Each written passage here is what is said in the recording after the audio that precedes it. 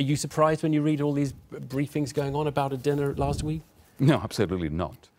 This is the way in which Brussels impedes negotiations. What they are going to be doing for the next 2 years is pushing London towards a stance, a defensive stance, through leaks, through distortions, and through a strategy of making Theresa May fight for her right to negotiate. She will be negotiating of her right and opportunity to negotiate. There will be no real negotiations. Right. You famously sort of recorded some of your Eurogroup meetings because the briefings were kind of... You wanted to make sure that the briefings were accurate to what you had heard in the meeting.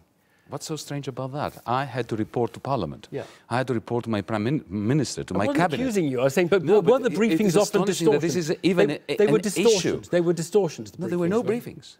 There were no minutes. There were no the private briefings that go off to the press afterwards. But the main issue, as far as I was concerned, I was engaged in 10-hour-long negotiations.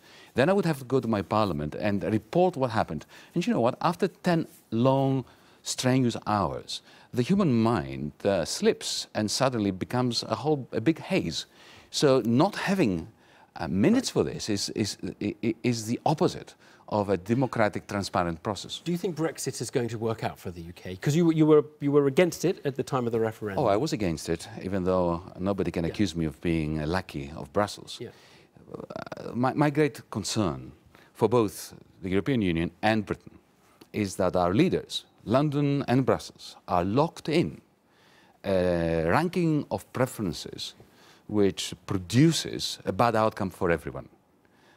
Their power at the personal level, Theresa May's, Jean-Claude Juncker's, Angela Merkel's, is inversely proportional to the mutual advantage that we can get out of it. What's driving the deep establishment, the European establishment, as you refer to it? Because I don't know, these are not evil people who want to put suffering around. That's not your case. It's like a Shakespearean tragedy where everybody is trying to do their best. It's like watching King Lear, and you wonder, how can these smart people be so deluded, the characters in the tragedy? Sort of playing their role and what they think they need to do in a situation. You've got to understand that Juncker and Merkel and the powers that be in Brussels, their greatest nightmare is a mutually advantageous agreement with Britain.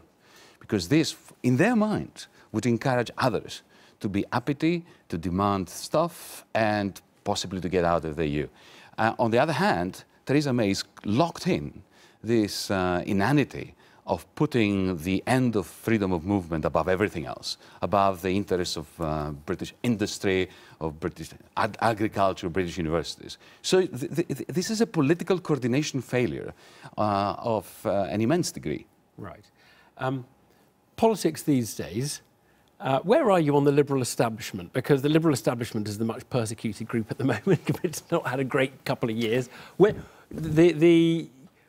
Because in many respects, you're talking about the Liberal establishment and the deep establishment are the same thing, aren't they? They're what? Yes, they are. They are, to a very large extent. Look, they resemble these days the person who's killed his parents and he's pleading for leniency at the court on the grounds that he's an orphan. They have been extremely authoritarian, the way they dealt with us, the way that they're now dealing with Theresa May. They've been extremely authoritarian. They have been imposing loony economics.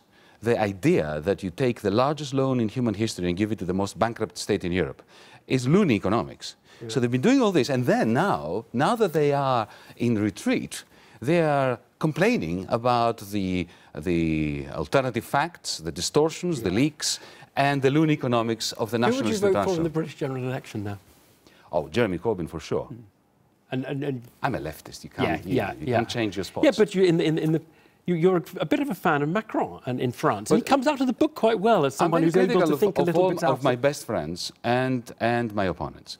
In the case of Britain, for instance, I think that it's madness that the Labour Party, for instance, is putting up a candidate in places like Brighton against Caroline Lucas because of the sectarianism of the Progressive Front. I wish there was a nuanced progressive alliance in Britain so that we could all vote for it. But in France, you're absolutely right. Look, I'm a leftist. What did the left do in 2002 when Le Pen Senior was pitted against Jacques Chirac? we all went behind, we rallied behind Jacques Chirac. He was an admirer of Thatcher, he is conservative, he was not at all a friend of the left. And yet, the left used to understand that binding together with liberals and even neoliberals against the fascist, racist, ultra-right was our absolute duty. Now, why have we changed that today? Well, because the Mélenchons have lots in common with the far right, and many of his voters are going to go because they're all anti-globalisation, which is the big schism in the I'm anti-globalisation. I'm anti-neoliberal. But above all everything else, I'm anti-racist and anti-fascist. And we should see eye to eye, you know. By the way, Macron is infinitely better than Chirac was. Macron was the only minister that I met during my tenure who actually understood the problems of authoritarianism and loony economics in Europe and who actually tried to help Greece not be crushed. We need to leave it there. Yanis Varoufakis, Thank you very much. Thanks.